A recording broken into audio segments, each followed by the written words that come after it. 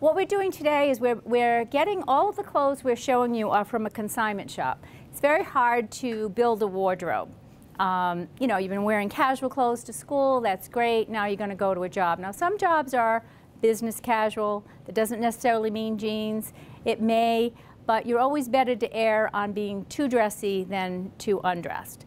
You know, even if you're a little more dressed up for the interview, it behooves you. My daughter came out of college. She was meeting an old friend of hers that was going to maybe tell her about her job, and I said, "How are you dressing?" And she's like, "Oh, you know." And I said, "No." And I gave her one of my silk suits and said, "You know, you're going to wear this." Fortunately, we're the same size. And she ended up having lunch with the owner of the company and 4 other people, and got the job, and was grateful for being in the silk suit. So you never know when you show up who really is talking to you about the job. Okay? All right, so this is a little shop in Fairhaven. I don't care if you go there, but it's a way to build a wardrobe more reasonably. So one of the things that they have here is a kind of a, this would be a little more like summery, a little more casual, a striped short sleeve dress. The dress is only $12, the necklace is $14, you know, the whole outfit's $26. And it's still, you know, presentable, nice, casual, but dressy enough. So it's a nice option. This company, they also said, will help you put yourself together. If you've never had to do this, they really have people there trained to help you. So they actually put these outfits together for us. So this is a nice, sweet outfit. Again, you may not want to go sleeveless, so this gives you an opportunity to look a little more dressy. It's an olive dress. The dress is only $18. The pink sweater is $12. The necklace is $10. So the whole outfit is $40. And what you want to think about is getting some basic things to work off of. I'm wearing a red jacket. I could wear it with black pants. I can wear it with black skirt. I could wear it with black turtleneck. You know, so this outfit could become many things. When you don't have a lot, you want to think, what can I do to build my wardrobe?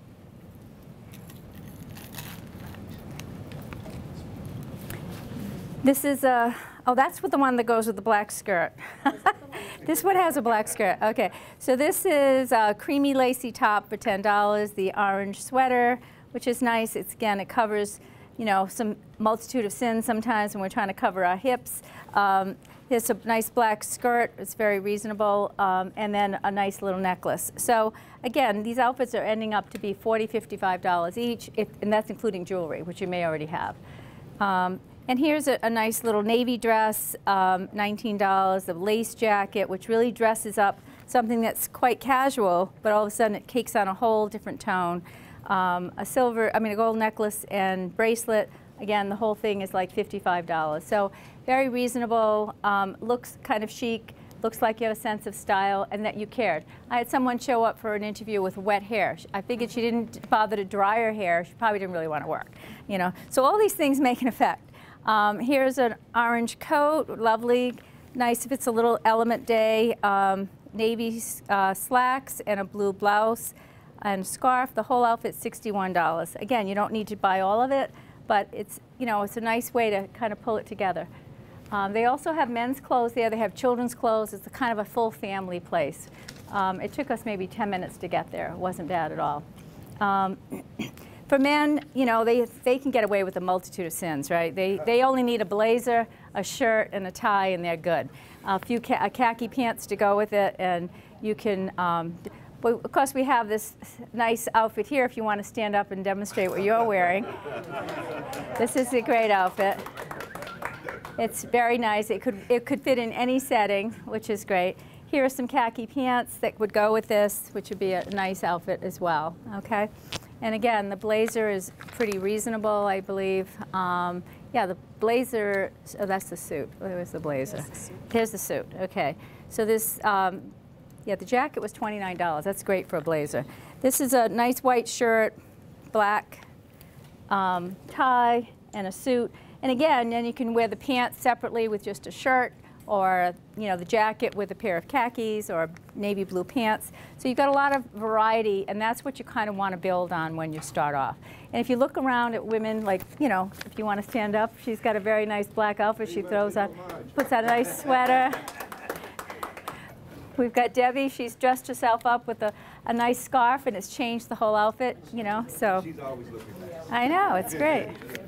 So look around for samples. And again, if you're going for business casual, you can usually go wrong with a polo shirt and some khakis.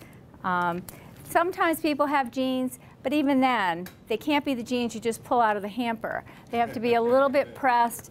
Underwear really isn't acceptable for the workplace. Victoria's Secrets is nice in your bedroom, but you probably shouldn't wear it out.